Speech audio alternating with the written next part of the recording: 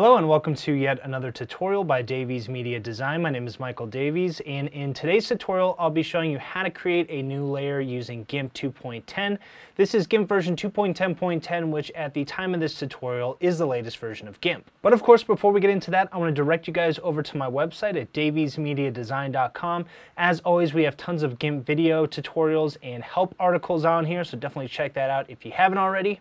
You can also enroll in my best-selling GIMP 2.10 Masterclass from beginner to pro photo editing on Udemy, and you can enroll in any of my Skillshare classes by visiting gimpschool.com. So today's tutorial actually already has a GIMP Help article on my website if you guys prefer to read how to do this on here. And of course, I have this brand new translation feature up here.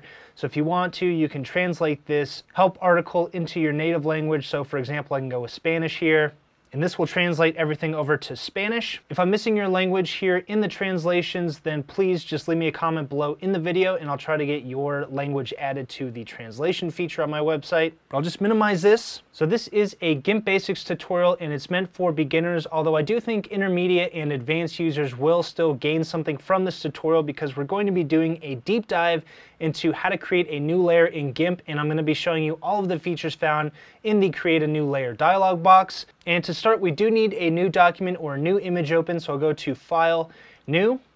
You cannot create a new layer when you do not have an image open, so if you've been struggling to create a new layer and nothing's been happening and you haven't had a new composition open, that's why. So for starters, you can set your image size here. I have this set to 1920 by 1080, which is the standard high definition size. You can change this to whatever value you want just by typing it in, so I'll put 1280 by 720. And if I come down here to the advanced options, you'll see I also have X and Y resolution. Just know for that, 300 is going to be usually for print and 72 is going to be for web.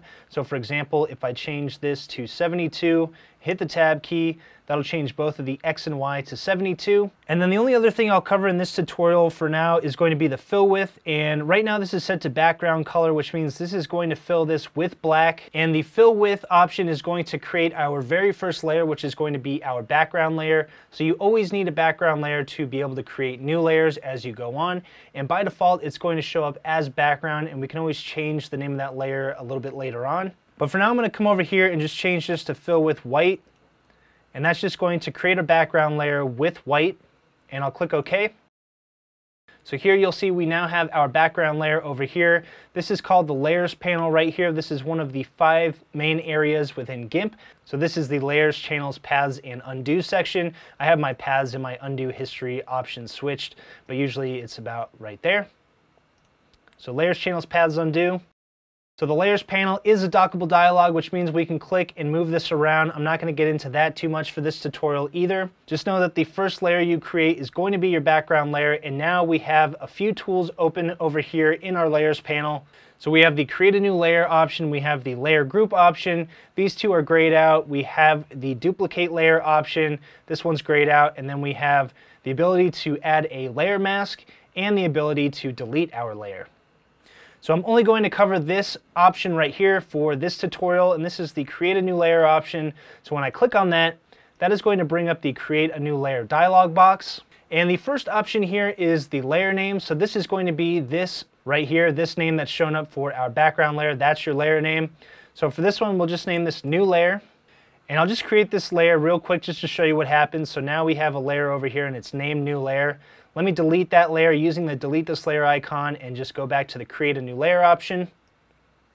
So our layer name is New Layer, and this is always going to show up as the last layer name you created. The next option here is a color tag. So this allows you to add like a color label, and it's going to place it right here over the Show Hide icon. So if I come over here and I set my color tag to something like maroon, I think that's more of a brown color, or a red. So let's go with red and click OK. You'll see now we have a color tag over here to the left of our layer, right where the Show Hide icon is. Let me just delete that layer again.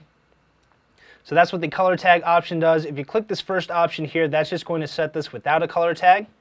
Next is the mode, and this is going to allow you to set the layer mode of your new layer. So there are 38 layer modes found in GIMP, and that's actually more than Photoshop in case you're wondering. I do actually have a tutorial covering all 38 layer modes found in GIMP. I recommend checking that out before you mess with this, and I'll link that in the video. But I do recommend when you're creating a new layer that unless you really know what you want your brand new layer blending mode or your layer mode to be, you just keep it set to normal. That's just going to allow your layer to be a normal layer when you first create it. But if you click this drop down, you'll see that you do have all 38 layer mode options in here that you can set this to. And you can also come over here and you could change this to the default, which is going to be the latest set of layer modes found in GIMP 2.10.10 or whatever version you're using. And then the legacy option allows you to choose older layer modes found in older versions of GIMP. So I'm just going to keep this set to default, and I'm also going to set the layer mode to normal. The blend space will always be grayed out here, so this is just always going to be set to auto. Next up, you have the composite space. So if I click the drop down here, you can see we start with auto, and then we have RGB linear and RGB perceptual. So a composite image is in its simplest form just the red, green, and blue channels, as well as the alpha channel, which represents transparency, all blended together to create the image that you see while you're editing in GIMP. So it's basically just the normal image you see with all the colors together. So what the composite space does is it allows you to display how the light in your image is displayed. So RGB linear is going to display the lightness in your image, or the way the light is displayed in your image, the way that light would be displayed in the real world. So it's more of like a mathematical concept really, whereas RGB perceptual is going to display the light in your image the way your eyes see the light in the world. So that is going to be more so how we're used to perceiving light, and therefore when you go with RGB perceptual, that's typically going to create the better image. So I typically always go with RGB perceptual, and I recommend you guys do the same. So go with RGB perceptual here, or you could just go with auto. Next up, we have composite mode, and this has to do with whenever you are using a layer that has a blending mode or a layer mode set. So remember up here we have the option to set a layer mode. You also have the option over here after the layer is created to set a layer mode. But the composite mode is going to determine how the two layers that are interacting with one another using a layer mode are going to basically create a final result. So usually when you have a layer mode, you have the top layer, which is just known as the layer, and you have the bottom layer known as the backdrop. These two layers are interacting with one another and creating an effect based on the layer mode you have set. Usually that effect creates something called a union, which is going to be a combination of the objects in the layer and the backdrop. However, you can change the composite mode, or in other words, you can change what the final result is going to be between those two layers interacting. So for starters, it's set to auto, which means whatever the automatic setting is for the layer mode you select is going to be the composite mode that ends up showing up as the final result. So the first option here below auto is going to be union. This again is going to be the most popular composite mode because this is typically what layer modes use. It's going to use the blended result from the pixels in your layer or the top layer with the backdrop or the bottom layer. And so therefore, if you have two objects on, one on each separate layer, then both of those objects are going to show up with a blended result. And I know you guys might be a little bit confused right now, so let me demonstrate with an example. So I'm going to set my composite mode for my first layer to auto. And let me actually rename my layer name to backdrop because this is going to be the bottom layer. And I have the layer mode set to normal, so I'll click OK. I'll come over here and create another new layer. This one I'm going to name layer because the top layer, whenever we are blending two layers, is just called the layer. I'm also going to come down here and change the layer mode to overlay. And now I'll change the composite mode here to union. And I'll click OK. I'm going to also hide the background for this example because actually the composite mode only really takes effect when there is transparency set up as the background. So both of our layers were created with transparent backgrounds and we've hidden the background layer. Now what I'm going to do is click on the backdrop layer and I'm going to come over and grab my paintbrush tool. I'll change the color of this to a blue color and click OK. And I've got the opacity set up all the way to 100 for my brush. The size is just a random size I picked here. You can always adjust it. And the hardness is set to 10, so this is a fairly soft brush. Now I'm just going to draw a circle here with my paintbrush. So here's a blue circle. Now I'm going to click on my layer, the top layer here, come over here and change my color to green and click OK. And now I'm going to paint a green circle. And you can see it's green on the right where it doesn't intersect at all with the pixels on the backdrop layer. And it's a lighter blue anywhere where the pixels from the two layers intersect. But the main point from this is that both objects are going to be here, and that's what the union composite mode does, is it keeps the pixels from both layers here and therefore keeps both objects. On the other hand, when we are creating a new layer, we can set the composite mode to something else. So let me come over here and create a new layer again. And this time the composite mode you could set to clip to backdrop. So remember, the backdrop is going to be our bottom layer. So clip to backdrop basically means that only the pixels from the bottom layer and the overlapping pixels from where the top layer and the bottom layer intersect are going to be kept. So it's only the backdrop layer pixels and the intersected pixels. And I'm actually going to hit cancel because we can come over here to our layer, right click on it, go to composite mode, and you can change the composite mode from here. So now I'll change this to clip to backdrop. So here you'll see only the pixels from the backdrop layer and the intersected area are kept. So the next composite mode, if I right click and go to composite mode, is going to be clip to layer. So that is only going to keep the pixels from the top layer and the portion where the two layers intersect. So let me click on clip to layer. So there you can see the pixels from the top layer and the intersecting pixels are kept.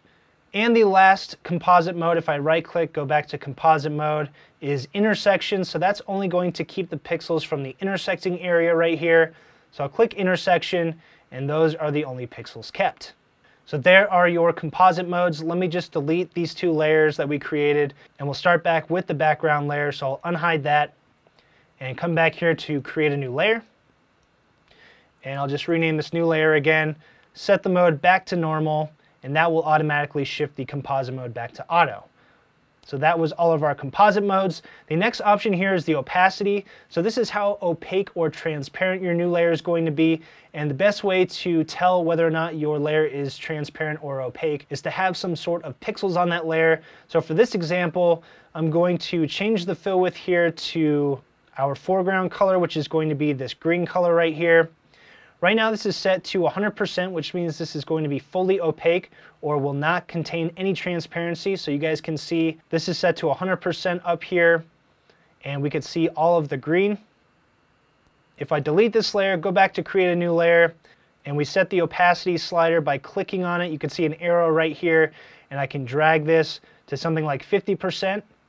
And we still have this set to fill with foreground color, and click OK. Now our opacity is turned down to about 50%, so we can't see as much of the green, which means some of the white layer below that is showing up.